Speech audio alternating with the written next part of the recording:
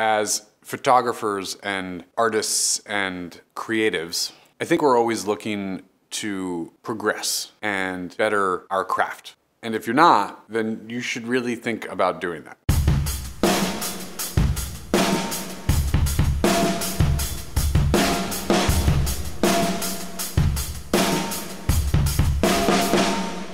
There's a million tips flying around the interwebs, I know. And they're from the mouths of greats. But allow me to throw my hat in the ring. When I think about, or when I talk about achieving photographic greatness, I'm talking about the long-term plan, the slow game. Unless you're the 1% of the 1% of the 1% that just happens to be standing in the right place at the right time and is blessed from birth with unheard of talent, then greatness takes practice and a lot of work and a lot of messing up. So here's 3 things you can keep in the back of your mind along your path to greatness. Number 1, patience. Who you want to become doesn't happen overnight. And most likely, just when you think you've got it, you'll see someone else or something else that just blows your mind and you'll feel like you're right back at zero again. And that's okay. That's exactly what's supposed to happen forever.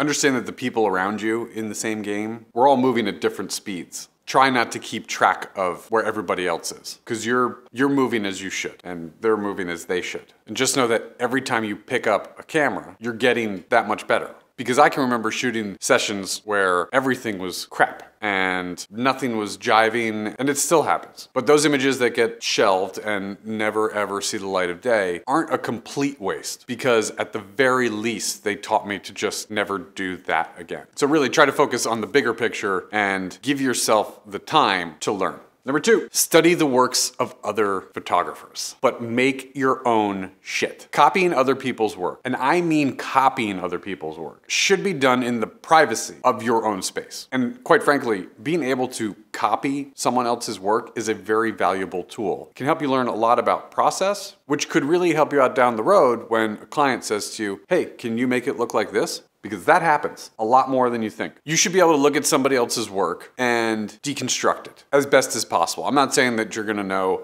exactly what camera and what lighting, but you'll be able to look at it and say, I think they used the right with the thing, and then they pointed perfect. Seminars and classes and photo walks are a great way for you to hear direct from some of your favorite photographers in the game and see just how they approach certain situations. But remember this, photo walkers, it's not your shot. Somebody else made that picture, and there's 20 of you clamoring for the same thing. So soak it all in, every last drop of it. Then take exactly what you learned and go put it to use in your own shot, with your own gear, and your own model, and your own location, and whatever. Use the education in the classes and the seminars as a way to gain access and learn directly from someone's work who you admire, and not so much as just a way to build your portfolio. Additionally, when studying the great works of great photographers, and I've said this a million times, don't just take the work. You take bits and pieces of lots of little things and learn how to meld them together and build your own style. Simply looking at someone's picture and recreating it isn't gonna make you as great a photographer as the person who did that.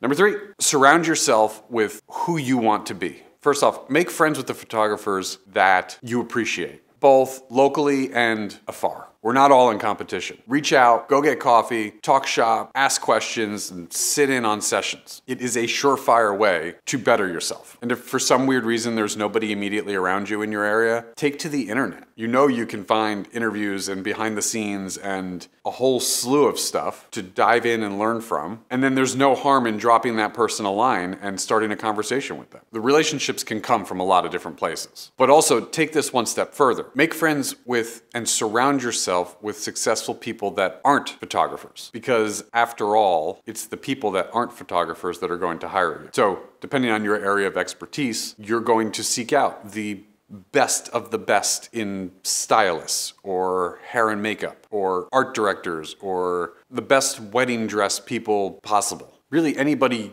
that you see as being successful in their field is someone that you might want to build a relationship with. And keeping company with people who are doing well in life helps boost you. It helps raise you. I'm not talking about riding coattails. I'm talking about if you surround yourself with greatness, you'll start to think great things.